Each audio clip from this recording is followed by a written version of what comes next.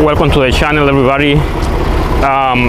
Today I have this Paccar engine, and I had it before because we were working on some stuff, some sensors that we needed to replace, and the check engine light on. But in this case, I already worked on. See, let's try to clear it. Yeah, it's the same truck. Okay, zoom, like focus. Right, here's the fault code that we had. But the fault code, the main fault code that we had was this one right here. Charger supply, this one, the P0473. And we had to the EGR malfunction, so this one right here, the engine protection and the EGR. So I believe then the reason why these two codes, after investigating, after analyzing the fault, before I say then I was going to repair this, but after I investigated the fault, I believe then the reason why these two codes were active is because this sensor wasn't reading, because before it was showing error only on the reading. It was just not showing any type of measurement, and that's the reason why I decided to replace the sensor. And indeed, the sensor was the problem. We can see now here on data, and we go to gas pressure, which is exhaust gas pressure.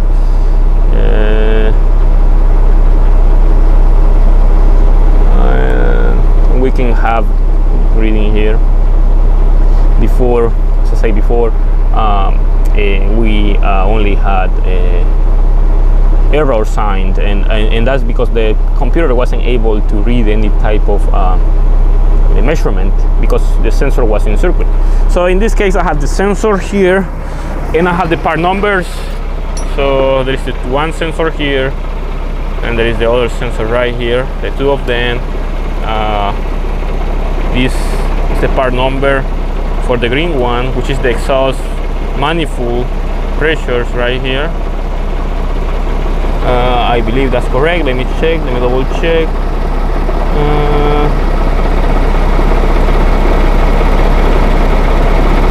No, that's incorrect. So this is this. So it was like this. Oh, it says right here, see? That is pre-turbo, and this is post pressure. Oh, okay, that was correct. I'm sorry. So it was like this. So this is the after the turbo, and this is before the turbo, and that is that pre-turbo pressure sensor right here. That's the part number, and this is the post turbo after the turbo, and that's the part number right there.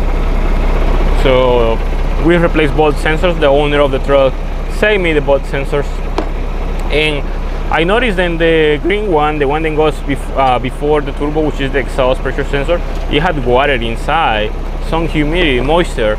So that makes me wonder, and that was the reason why this sensor was failing. Maybe that was the whole reason why it wasn't reading, because water went inside the sensor. It's normal that you see water inside the sensor because of the humidity and everything. And but in this case, we are okay now. So to remove the sensor is pretty easy. All you have to do is like rotate to the left, just like any type of bolt, and then it will come out. And then you put the new one, and this one to the left, and then to the right, to put it back. And that's it. Nothing major, nothing complicated. And it's pretty easy to access. It's not that complicated. And to remove it, we need nice 1/16 wrench, which is this one right here. What we need to remove it. Nothing special, pretty basic. But I still have something else to do, and that will be the EGR with the engine protection. So I believe that the EGR and the engine protection problems are related to the same issue. So I will need to find a way how to clear those.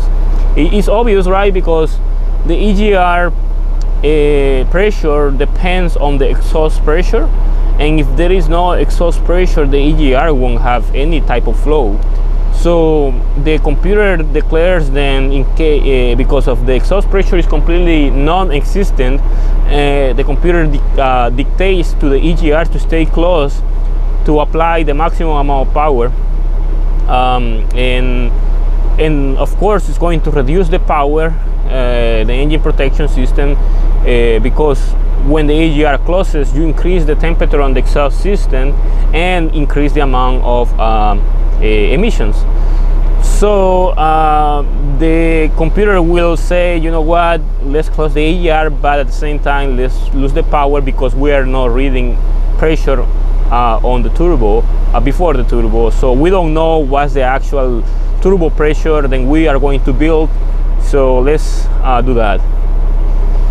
So I assume then after a while, after working for a while, these coils will go away, or I had to clear them with the software. But I had to do the Spanish video. That's the reason why I haven't cleared them yet.